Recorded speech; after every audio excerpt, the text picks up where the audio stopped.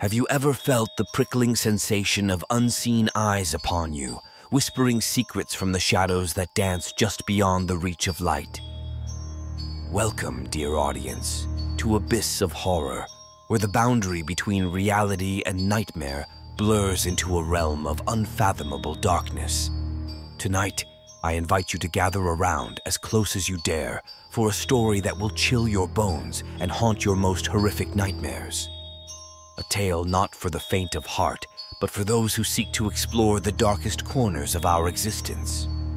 Our narrative this evening is titled Stitched Silence, a story that delves deep into the supernatural, where psychological horror grips the mind with icy fingers. It is a tale of a cursed doll whose sinister presence weaves a web of fear and madness around its chosen victim. What secrets lie within its porcelain gaze? What darkness does it summon from the depths of its silent world? I always knew she was watching me, even when everyone else said it was just my imagination running wild.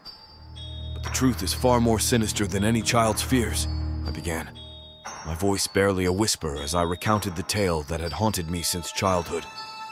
The story of the stitched silence, of her, the porcelain doll that sat atop the highest shelf in my grandmother's dusty old attic, was not one of innocence or play. It was a tale drenched in darkness, soaked in a malevolence that clung to my bones like the chill of a shadowy night. It all started when I was sent to live with my grandmother, a stern woman with eyes that seemed to pierce through the veil of reality itself. Her house, an ancient structure perched at the edge of our town, was a labyrinth of secrets and silent whispers. But it was the attic that called to me, a siren's song that whispered of hidden treasures and forgotten stories. And there, among the cobwebs and shadows, I found her. The doll with the stitched lips and eyes that seemed to follow my every move. "She's been waiting for you," my grandmother said the first time she caught me staring at the doll. Her voice, a chilling blend of amusement and warning, sent shivers down my spine. "She's very old, very special. But remember, some things are better left undisturbed." I wish I had heeded those words. Wish I had understood the ominous warning veiled within them. But I was a child, curious and foolish, drawn to the mystery of the doll that seemed to watch me with an intensity that felt all too real. Nights in that house were a cacophony of creaks and groans, the building itself seeming to settle into a deeper darkness as the world around it slept. But it was in the silence, in the moments between the settling of old wood and the distant howl of the wind, that I heard it, a soft, almost imperceptible whisper. At first I thought it was my imagination, the product of too many stories and a mind too eager to find magic in the mundane. But the whispers grew louder, clearer, forming words that seemed to seep into my very soul. "Come play," she whispered, her voice a melody of sadness and longing. "Come play with me, forever and ever." I tried to ignore it, tried to convince myself it was just a dream, a figment of my overactive imagination. The doll's presence grew more oppressive with each passing night, her stitched lips and unblinking eyes, a constant reminder of the invitation I was too afraid to accept. The turning point came on a night bathed in the light of a full moon, its silver rays casting long shadows across my room. Sleep eluded me, the weight of unseen eyes pressing down on me with an intensity that felt almost physical. And then, the whispers returned, this time accompanied by the soft, unmistakable sound of something moving in the darkness. I found myself drawn to the attic, my feet moving of their own accord, guided by a force I could neither see nor understand. The door creaked open with a groan, revealing the doll no longer confined to her shelf, but sitting in the center of the room, bathed in moonlight.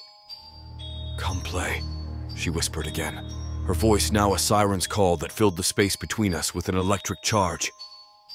"Come play and never be lonely again." I don't know what possessed me to reach out, to pick her up and hold her in my arms.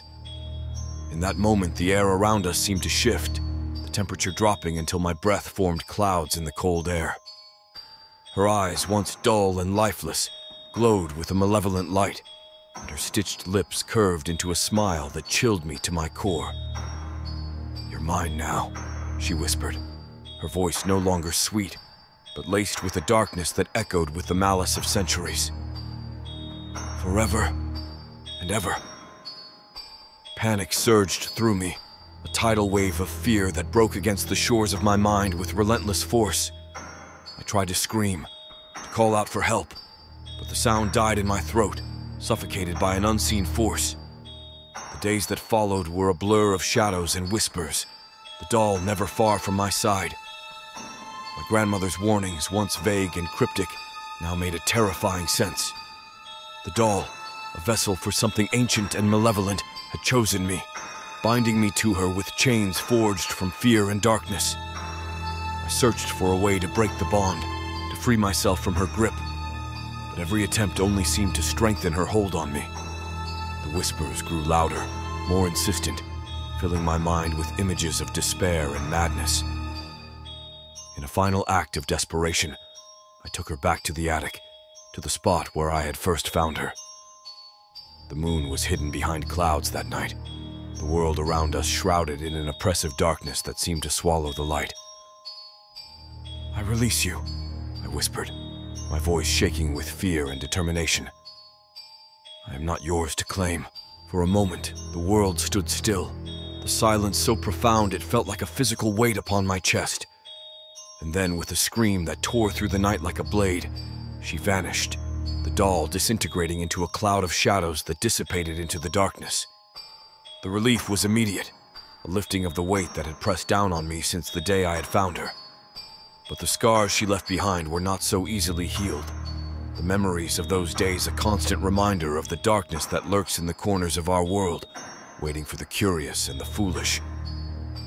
My grandmother never spoke of the doll again, and I never ventured into the attic. But sometimes in the dead of night, I swear I can hear her whispering, a soft, sad melody that drifts on the wind. "Come play," she calls, a reminder of the price of curiosity and the darkness that waits in the silence. Good. You're still here. This chilling journey into the abyss where the stitched silence reigns supreme now draws to its ominous close. Yet, within this twisted saga lies a cleverness, a dark allure that beckons us to look closer, to peer deeper into the abyss and question what lies beyond.